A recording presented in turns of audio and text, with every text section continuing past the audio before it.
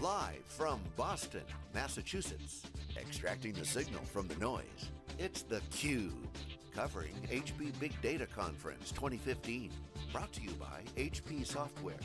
Now your hosts, John Furrier and Dave Vellante. Okay, welcome back everyone. Here we are live in Boston. We're winding down day 2 of 2 full days of coverage. Special presentation of theCUBE, SiliconANGLE's flagship program, where we go out to the events and extract the signals from the noise. I'm John Furrier, my co-host Dave Vellante of wikibon.com. This is our wrap up of the show, day 2.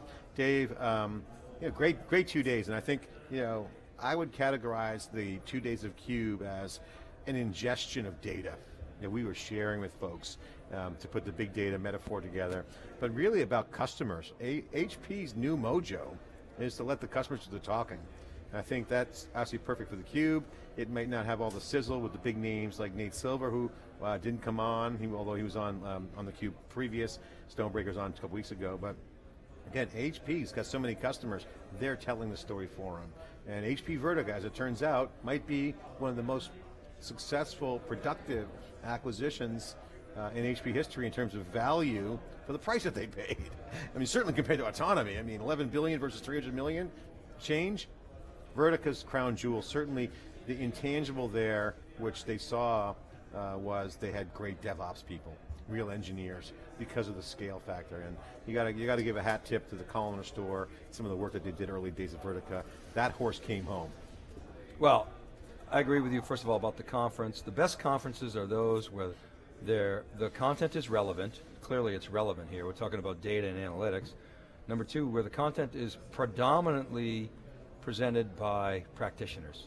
Because those are the guys who really understand. And here, you're talking about a lot of developers inside of companies like Etsy and Wayfair and Tapjoy and many others that are running Vertica. A lot of retail stuff, a lot of e-commerce sites. And so that makes for a good conference. It's intimate, it's 1,000, 1,500 people, so it's not a zoo. It's tabletops, it's not giant booths and all that kind of fanfare. But I would say that my hope, John, is that they can keep this conference intimate and really practitioner oriented. I think I want to talk to you a little bit about just Vertica, Haven, HP's big data strategy in general. I agree with you. Vertica, big winner, great ROI. I think the problem that HP had with Vertica is that the time to value on that ROI was delayed because, well, Leo Apotheker had no clue, what was going on and didn't realize what he had acquired. It was just a small little thing that he didn't care about, and he was so distracted with other things. And then when Meg came in, she just had such a mess to clean up, she couldn't give it the attention. And then I think finally, they did the right thing. They put Colin Mahony in charge, and then Meg said, wow, this is the future of the company. And they really drove sort of Vertica as a linchpin, I think, of the software strategy.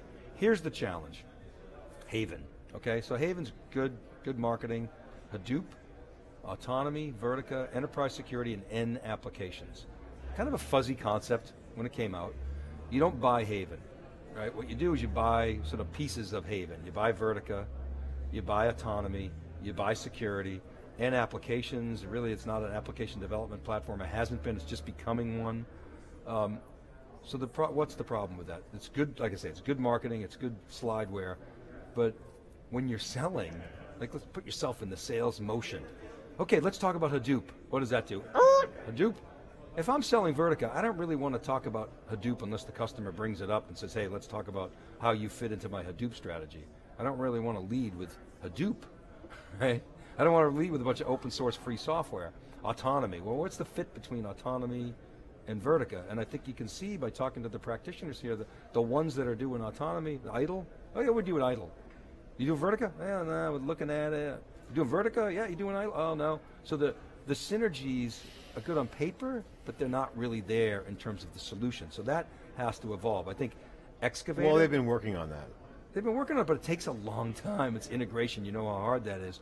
I think Excavator is designed to do some of that, but of course HP has to keep up with all the changes that are going on in the marketplace, like streaming, like Kafka, and then, oh, by the way, it has to accommodate Storm, has to accommodate, we're at the Cloudera direction, the Hortonworks direction, which is a little bit of a fork there. Oh, no fork, no. It's a little bit of changes. So they have to accommodate all that stuff while at the same time taking the crown jewels of HP and positioning them. So I think that's a challenge for HP. And the marketing's nice, the Haven, it's a great little acronym, but to me it's not really a market-changing solution.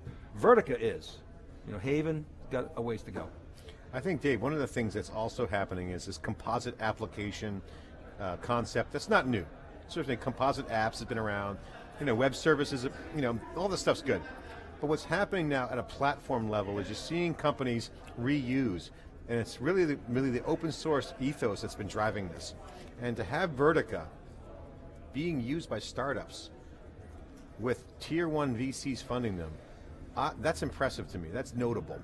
And I think that to me is a signal to where this market's going, and it's a time to value, race to value, startups that can actually cross over and go from hackathon prototype, which looks good on paper. I've always said, hackathons are the new PowerPoint. Show the value, but when you get to some critical mass, the system breaks. That's what we call a hack. Okay, great. Hacks are great. Hacks show value, you double down on the value, that's agile. This is the new way to do software development. We've been saying it for years on theCUBE. What's happening now is they're turning to Vertica, because the companies that get successful, that are data full, that get a lot of data, they just turn on the Vertica engine, and now Vertica's putting some more tooling around it. So super smart move by HP. They want to waste time building that. It's not critical, it's 10 different versions, let the customers choose. Kafka's getting some steam. Again, this is the new HP. The other thing I want to talk about is disruption. So we heard a couple of times from the HP folks mainly, but also from the practitioners, that Vertica was a disruptor. And while I agree with that, it's certainly a disruptor of the traditional enterprise data warehouse, aka Oracle, is really the gold standard there. Certainly a disruptor there. That whole space, that MPP space with Atiza, ParXL, obviously Vertica, et cetera. They had a little run, like the run on guards. I always use that example in the NFL draft, but it wasn't game changing. It was somewhat game changing. It didn't put Oracle out of business. It didn't unseat Oracle. So yes, it was disruptive, but to me, John, the real disruptor is Redshift. That is the major disruptor in the marketplace, because what Amazon did is they essentially took the IP from ParXL, which now is owned by Actian. Actian gets nothing out of this deal, by the way. And they took that and they built their own database, a highly scalable, massively parallel database that they're now selling as a service. Redshift is kicking ass, we know that. It's very disruptive to models, including Vertica, certainly Oracle, but also including Vertica, because it's in the cloud. So that's why you hear from a lot of the Vertica clients I think they're running stuff on premise, right? Well, it's the other way around. Vertica guys are running stuff Redshift's disrupting the market. Now, yes, so now you can run Vertica on Amazon, great, it's in the marketplace, but Amazon's pushing Redshift hard, and especially in small businesses, I see that solution from Amazon very difficult to compete with. Go ahead, sorry. Well, that's Redshift's disrupting everyone in this ecosystem, saying, hey, if you want to quack like a BI tool, go ahead all day long. We're going to apply our disruptive rules, aka AWS, to Redshift and put it in the integrated stack. And look at what it's done. It's forcing everybody to move faster, again, to the value.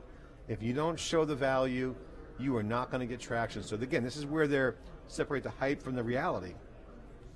The customers vote with their wallet. Well, and I think to the point we were making all week, that what the cloud guys, or public cloud guys, are doing generally, and specifically Amazon, they're building a sort of an end-to-end data management, solution framework, including a PaaS layer, including the database layer, including the infrastructure services, including streaming with Kinesis, all the components that you would, envision, and they're offering it as a service available through an API. Now, it's simple, it's maybe not as functional, but it's certainly easy. Now, is it cheaper?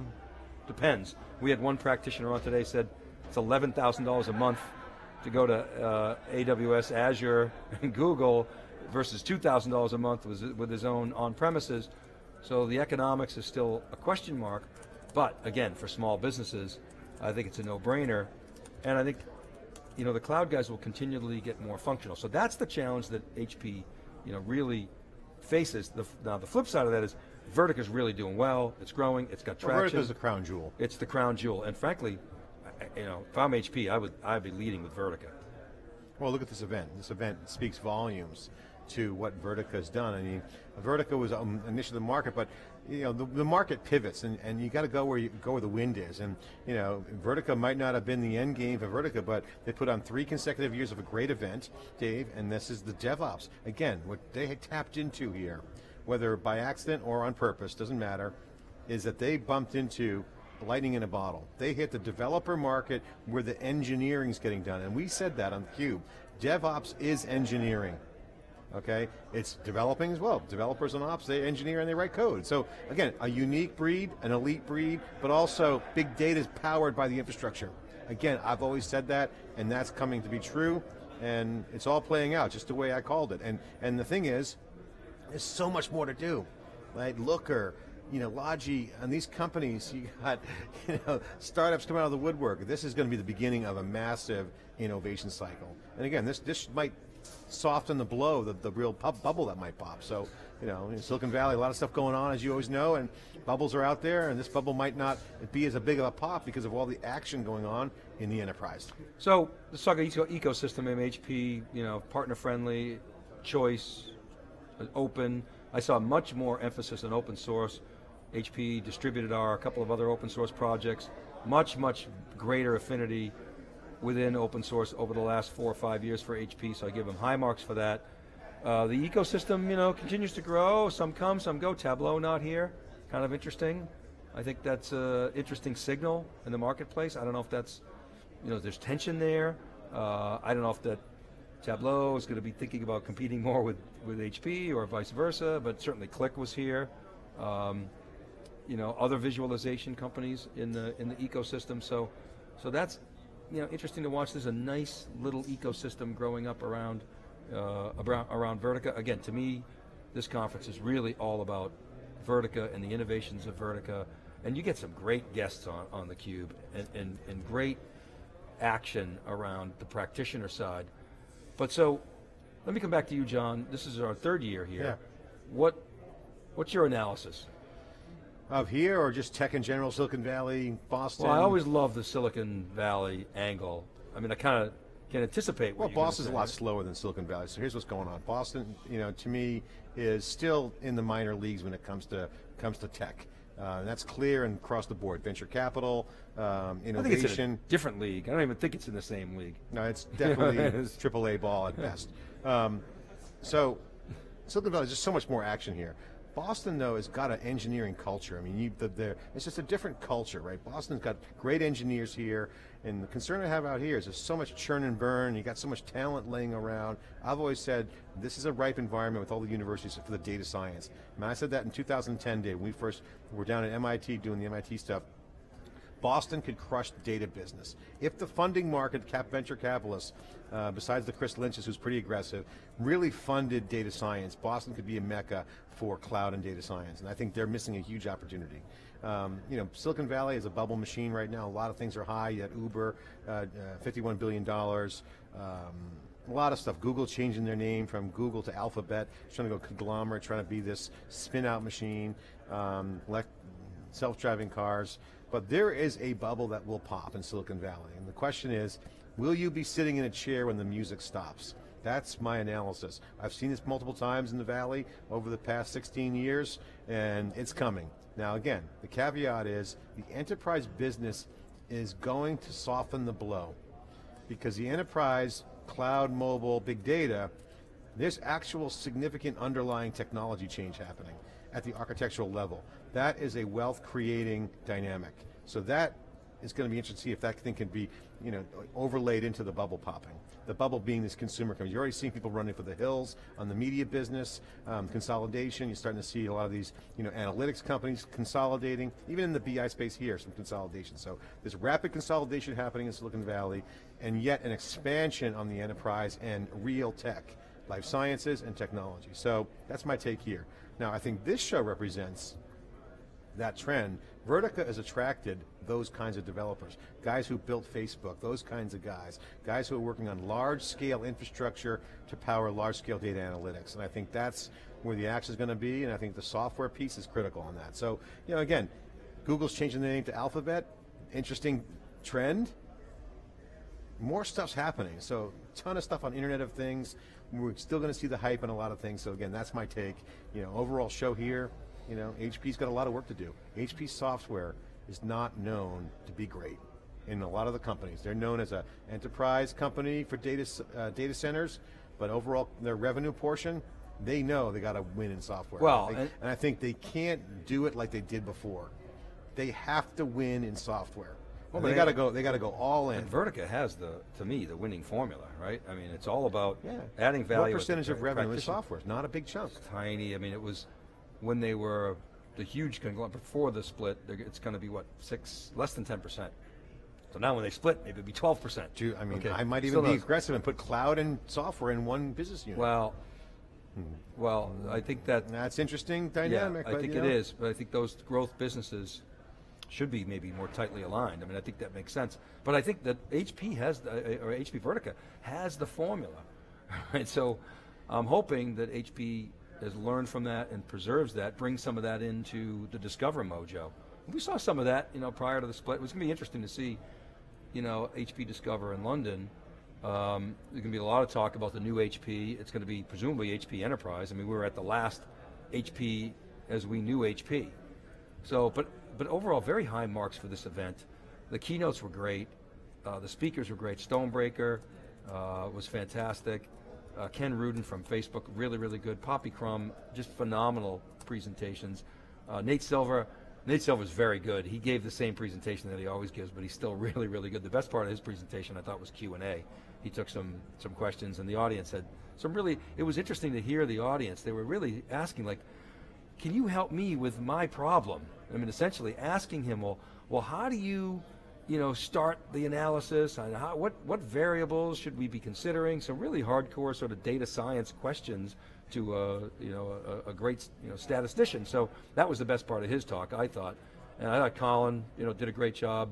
Came across as very CEO oriented. I thought Young Johns was very good too. Young Johns, I thought did a good job. I was thankful or glad that he didn't just fly in. I mean, he was in and out, but he did a good job when he was here. He shook a few hands. He gave a good talk. I thought he was I think they have to align with their audience, right? I mean, the audience doesn't want to hear sales pitches. They don't want to hear scripted bullshit. And they want to hear, okay, we love you. We're here to answer any questions. How can we help you be more successful? As engineers, that's like, I want access to experts. Pick up the phone when I call, or respond to my tweet, or whatever their vehicle is, and that's ultimately what they got here. Great developer environment here at the lounge, so overall, great event. I think class event. The last thing I wanted to add, John, is my advice from Meg. And in case you're we're watching. At that segment now? In case you're watching, Meg, yeah. Well, I'm going to narrow it. This will be a longer conversation. But as it relates to Vertica in particular, she'll give bits and pieces, Meg and Kathy, on the calls. Of course, Kathy's going over to HP Inc. But they'll give bits and pieces on the earnings calls of guidance. Every now and then, talk about Vertica, how much it's growing. I would like to see, maybe to your point, put the growth businesses together and give us a consistent view of those growth businesses, so we can have, as outside observers, an understanding of what the trajectory is of those growth businesses. I just don't understand the rationale. I mean, if I was on Meg's staff, like, Meg, okay, let's get to some reality here. You put Amazon model on the table. Let's put cloud under software, hide the ball until that thing's ramping up where we got to disclose it. We've got to invest in the cloud. The cloud has to be a winner. HP software has good mojo data. They got Vertica, they got a market that wants analytics, they want software. So this is the time to make the move, in my opinion. I think the cloud can be the Achilles heel for HP. They got a good team over there, a little bit kind of, going in misdirections here, something, or confused. You take away the confusion, just focus on growing that asset. And that's what I would do, take that whole cost out of it. Now that's my take. I think that's good suggestion, John. Yeah. I think we should. Meg, if you're watching, Meg gets that. But yeah, again, overall, very high. I've always loved this conference, not just because it's in Boston, not just because it's right across the street from Legal Seafood, but because of the quality of the content. What do you think of Legal's food this year?